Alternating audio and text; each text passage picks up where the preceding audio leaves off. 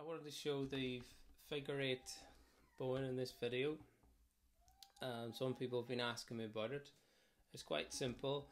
Just as you cross the string in a traditional tune such as a jig or a reel, then you slur two notes together. Sometimes you can put three notes together as well, and really this hand in particular will create the figure eight shape. See if you can see that as I actually do the action.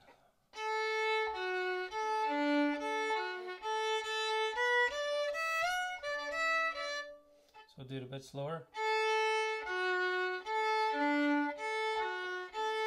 So you can see there that a figure eight has appeared just as with the right hand, just as I'm doing the action of crossing the string with a slur.